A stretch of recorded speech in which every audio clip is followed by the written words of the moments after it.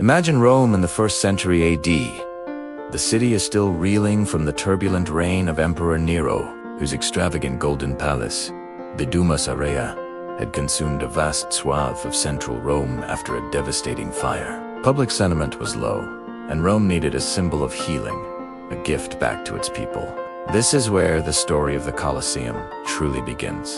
In 70 AD, Emperor Vespasian, founder of the Flavian dynasty, decided to undertake a colossal building project.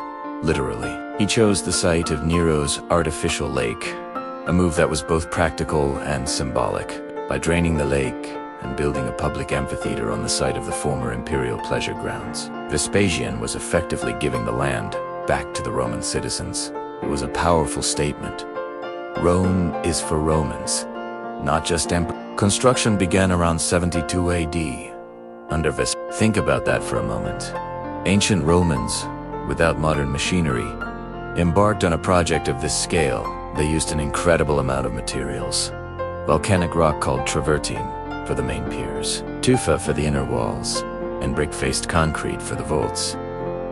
Tens of thousands of slaves, skilled laborers, and craftsmen toiled for years. It was a monumental undertaking, showcasing Roman engineering and organizational prowess at its absolute peak.